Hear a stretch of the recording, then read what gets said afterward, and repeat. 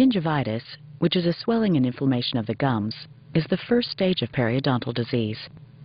Preventing the development of the disease begins with a thorough diagnosis. The main cause of gingivitis is the accumulation of plaque, the sticky film of food and bacteria that forms constantly on your teeth. The bacteria and plaque invade the space between the teeth and gums and begin producing toxins.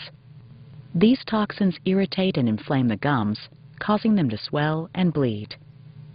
Gingivitis is easily reversed, but if it's not caught in time, it can lead to a more serious infection of the teeth, gums, and jawbone that can lead to tooth loss. Some of the warning signs of gingivitis are redness where the gums and tooth meet, swollen gums, bleeding when brushing and flossing, and bad breath. There is usually no pain associated with gingivitis. It's the mildest form of gum disease, and many people aren't aware they have the condition. To determine whether you have gingivitis, we'll perform a thorough examination. We'll look for any changes in gums shape, color and contour, and bleeding in the gums upon probing. If we determine that you do have gingivitis, treatment always includes a professional cleaning, which removes plaque buildup from the teeth.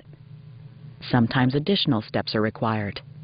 These could include using a disclosing solution to determine where the plaque is, reviewing the most effective techniques for brushing and flossing, and using an antibacterial rinse to help kill destructive bacteria.